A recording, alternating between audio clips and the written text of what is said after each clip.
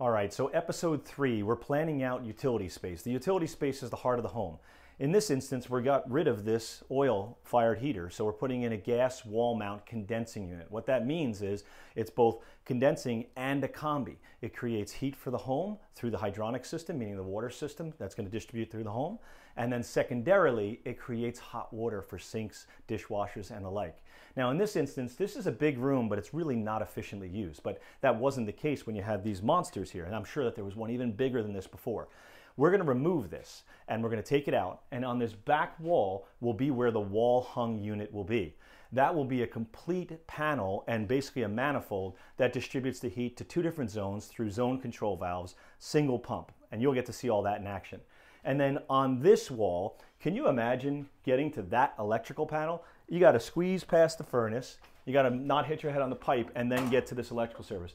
We're completely going to revamp that. It's going to be on this wall here.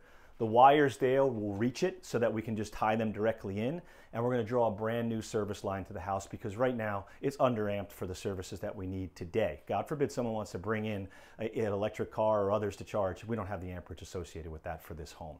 Now this room will be split in half.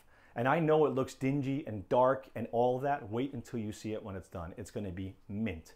Now this will be split. We're going to have louvered doors. Now we really don't need louvered doors because all of our units have air intakes, so they'll take the air from the outside in and out.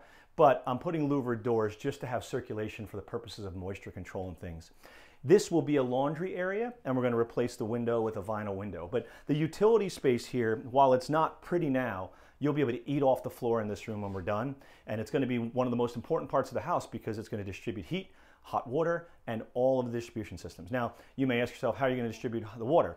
Well, we're not going to leave the pipes that are existing. We're going to actually run new pipes and make sure that all those pipes are above us here and getting out to the bathrooms. That's going to be PEX plumbing.